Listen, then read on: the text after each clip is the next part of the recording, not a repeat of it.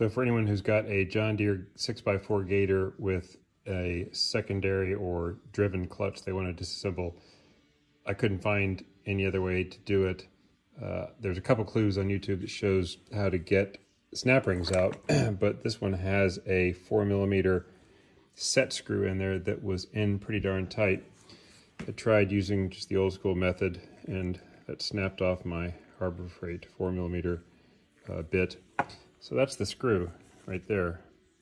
It's pretty long, as you can tell, and they've got it in there with some serious Loctite. And the way you're going to get that out is heat. So I started with my wife's creme brulee device, just thinking a little bit of heat would do it. That did not work. So then I tried MAP gas, and at first that didn't work, but then I thought, well, the actual instructions say you need 5 minutes of heat at 450 on the Loctite thing. So I put it on for 5 minutes with MAP gas, and I mean, it was smoking and you heard some cracking, but eventually out that came.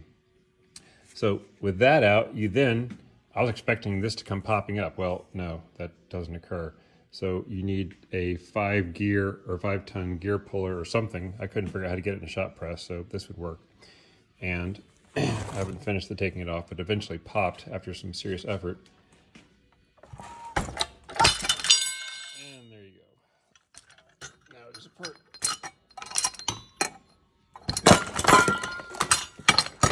So that.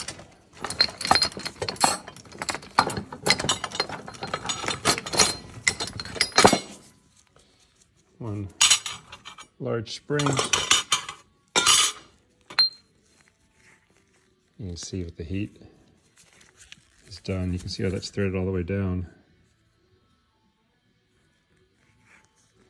And it's equally threaded on that side too.